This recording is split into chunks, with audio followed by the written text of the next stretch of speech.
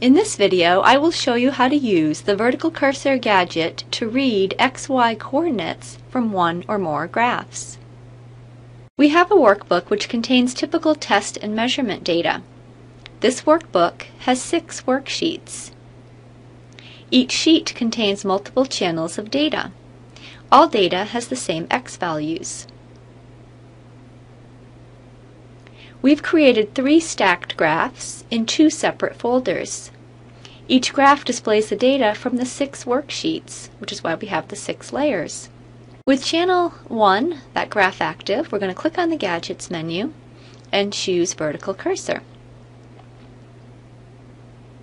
I can drag the cursor now and read out the corresponding Y values for all the data plots.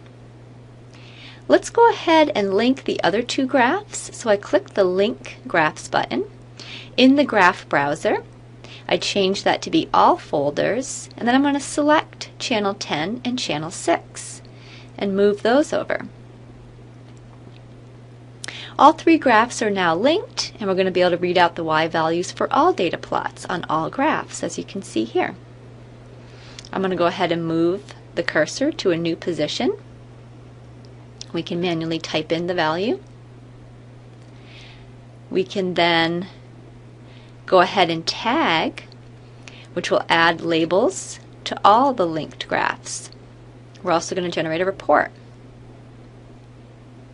We're going to go to the report sheet, and in the report sheet you're going to see the Y coordinates for all 3 graphs. Channel 1, channel 10, and channel 6. We're going to go to folder 2.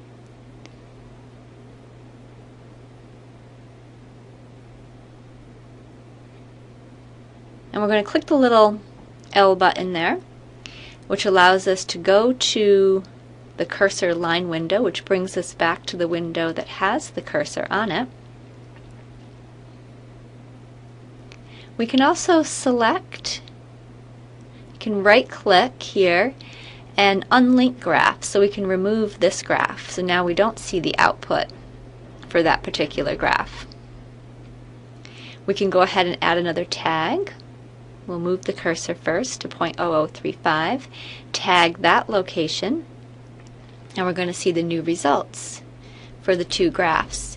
And if we go to the report, you'll see that channel 10, that particular graph, is not included because we unlinked it. So the tags and labels were not added. Now we can go back to folder 2 here. We can click the L again, left click on it, and then we can choose Move Cursor Line here. So that will move the cursor to this particular graph. So now we're working with that one. This concludes this tutorial. Thank you for watching.